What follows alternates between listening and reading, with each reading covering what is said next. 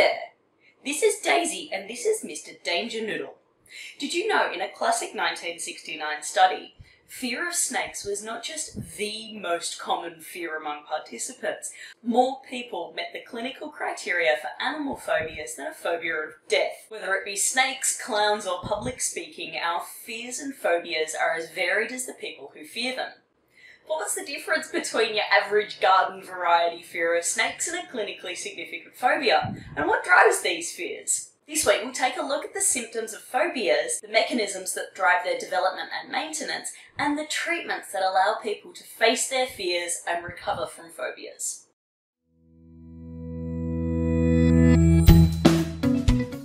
Anxiety disorders form one of the largest categories in DSM-5.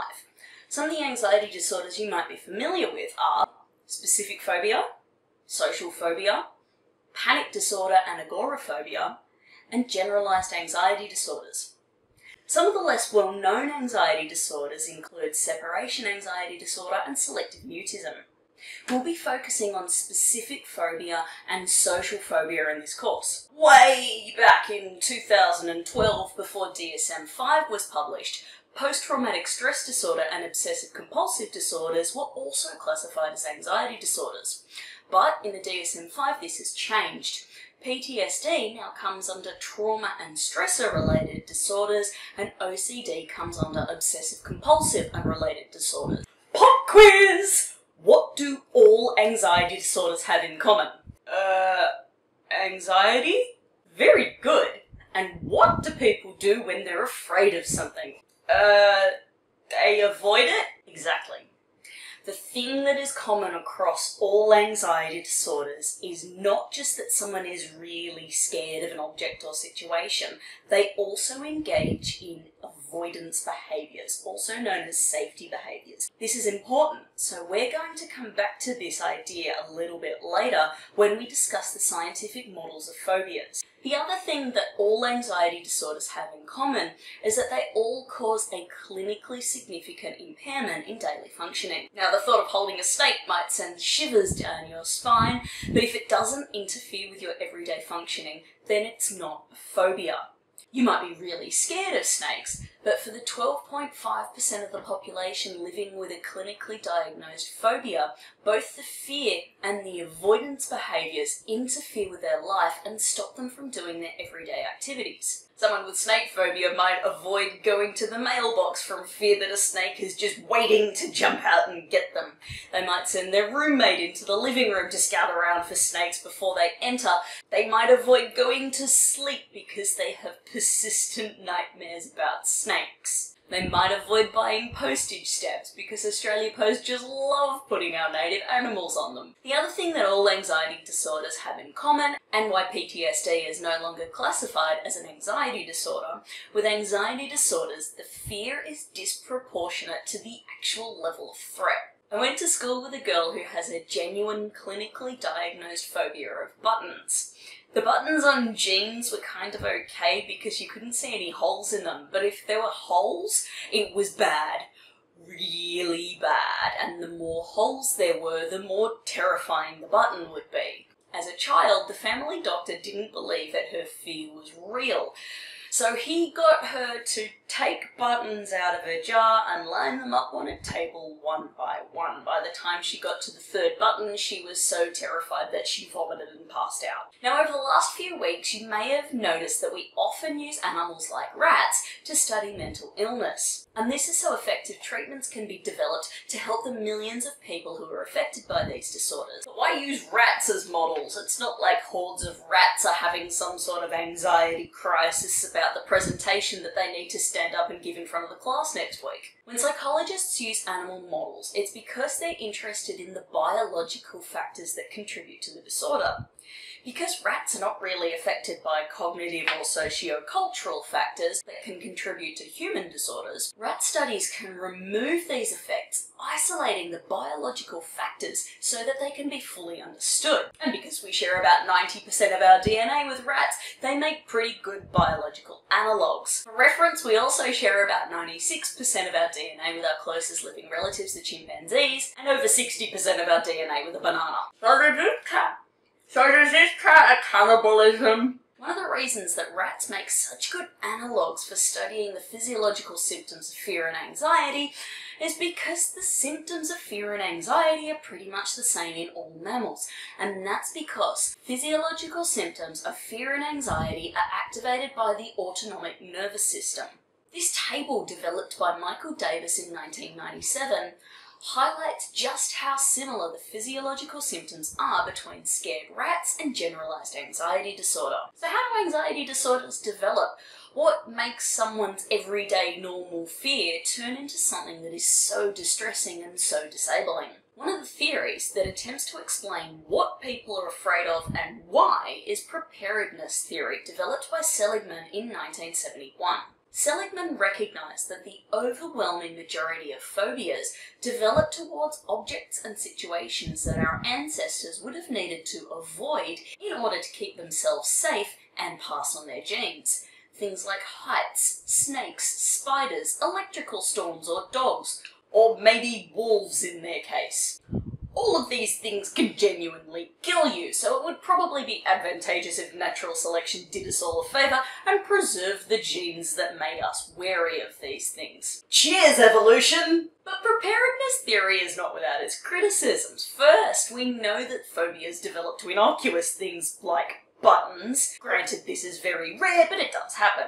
Also, if this is a genetically driven trait, then we would expect that someone with a phobia of snakes would also have a fear of other dangerous reptiles or other dangerous situations. But this doesn't happen. Usually phobias are pretty specific. But despite these issues, it still seems like evolution has played a pretty big role in determining what we're afraid of. It's just probably not the only thing that's going on. As we've seen over the last few weeks, learning through experience plays a huge part in helping us navigate our ever-changing environment. If you have a bad experience with a snake or a dog, you're probably going to learn that these are scary things and that you should probably avoid them. Mauer's dual process model of avoidance has formalised this idea in associative learning terms. The first part of the dual process model is the classical conditioning acquisition paradigm that you're already familiar with.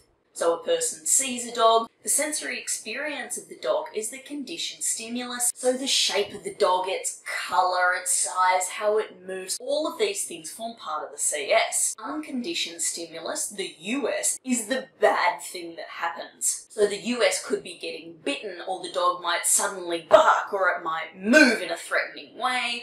This sudden and unexpected noise or movement provokes a startle response in your body. Now, you don't need to learn to jump when you hear a loud noise, so the startle response is the unconditioned response, or the UR. What you learn during that encounter is an association between the physical experience of dogs and the fact that they can move in unpredictable ways or make scary noises, or that they can bite. The CS has become associated with the US. So classical conditioning forms the first part of the dual process model. The second part of the dual process model explains what makes the phobia continue. What maintains that fear? The answer is instrumental conditioning. Specifically, it is negative reinforcement.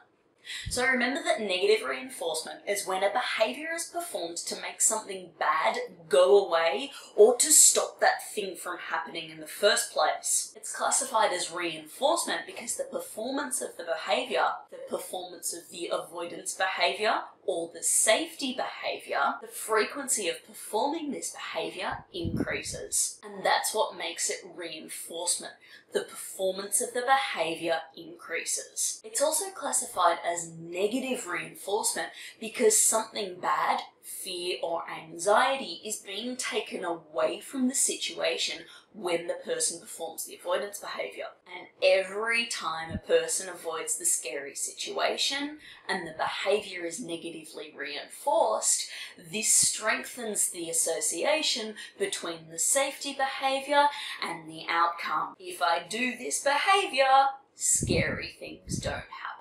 So you can see how classical conditioning can make people develop phobias, and you can see how instrumental conditioning, specifically through negative reinforcement, can make the fear continue. But what about all those people with a snake phobia who have never had a negative experience with a snake before? Just like preparedness theory, the dual process model doesn't explain everything, but it does explain a lot, especially how avoiding scary situations only perpetuates our fears. And when they're viewed together, it explains why in a lab situation, non-phobic people will learn to fear evolutionarily relevant stimuli like pictures of snakes much faster than they will learn to fear neutral stimuli like pictures of buttons. To finish off, I'll briefly go over some of the cognitive factors that can also play a role in the development and maintenance of phobias and other anxiety disorders. In the lectures last week on depression, Josh spoke about Beck's cognitive model and the tendency for depressed individuals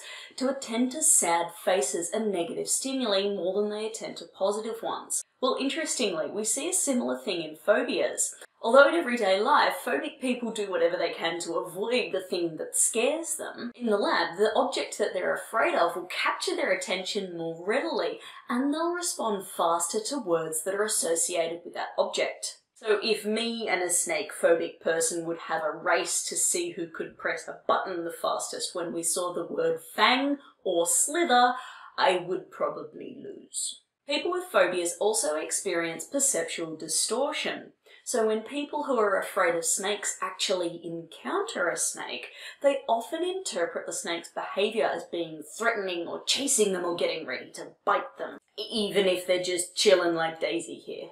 And just like attentional bias, perceptual distortion is also replicated in the lab. So in 1992, Rackman and Cook showed a harmless garter snake in a tank to people with and without snake phobias. Although both groups of people perceived the snake as being about the same size and the same length, phobic people reported that the snake's tongue was sharper and that it flicked around a lot more and that the tongue's movement was directed at them, whereas non-phobics just said that the snake was moving. When Josh spoke about cognitive theory, he also mentioned appraisals, or the way that we interpret events. Just like depression, we also see negative or faulty appraisals in fear and anxiety. So when fearing pictures of snakes, it's not the actual danger involved that makes the object or situation scary. It's the way people interpret the situation that predicts whether they'll be afraid of it or not. So you might think, it's a snake. Snakes are scary. If I go outside, there's gonna be snakes there and they're gonna wanna bite me. If I see a snake, I'm going to completely freak out and I won't be able to cope. And that's the clincher. These types of negative appraisals, especially thoughts of being helpless and powerless, play a really big role in the development and maintenance of phobias. Thanks for watching. In this video, we covered types of anxiety disorders and the DSM criteria of phobias, animal models and the physiological symptoms of anxiety disorders, as well as some theories and models explaining the development and maintenance of phobias. These included preparedness theory, Malra's dual process model, and Beck's cognitive model. In the next video, Josh will take you through how phobias are treated and how these models and theories account for why these treatments work.